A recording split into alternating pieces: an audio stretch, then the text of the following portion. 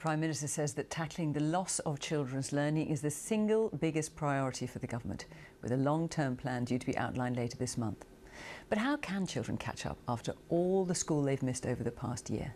Our education editor, Branwen Jeffries, has been speaking to Sir Kevan Collins, who's just been appointed to advise the Prime Minister on a recovery plan. At home in Leicester, Najeem is trying not to fall behind. GCSEs are looming next year. Research today shows pupils in years 10 and 11 have lost most confidence. Najeem has tutoring paid for from government catch-up funds.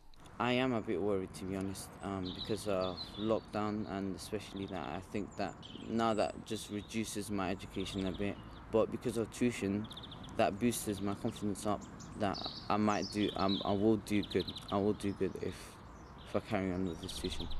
His dad says the short-term help is welcome as far as it goes.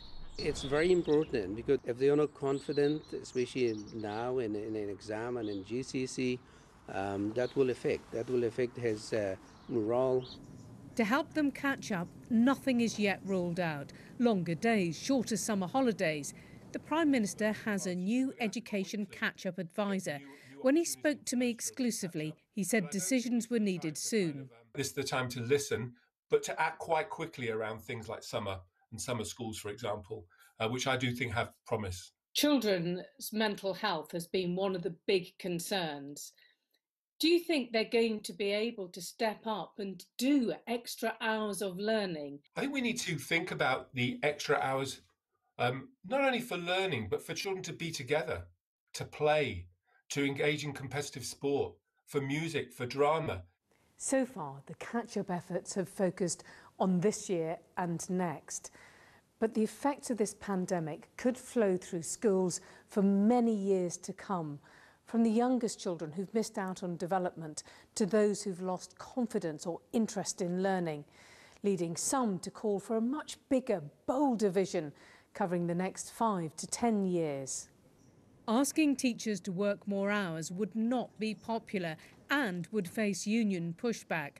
Schools want a say in deciding what works. To have that added on, to have any extras being forced onto the school rather than us choosing what we want and the things we think will help our particular cohort, it would not be helpful. And actually being able to give students a sort of suite of activities and a suite of different ideas that they could do. Just try and define for you what a core Teachers have got used to live streaming lessons, but it's when everyone's back in the classroom that the real journey to catch up can begin.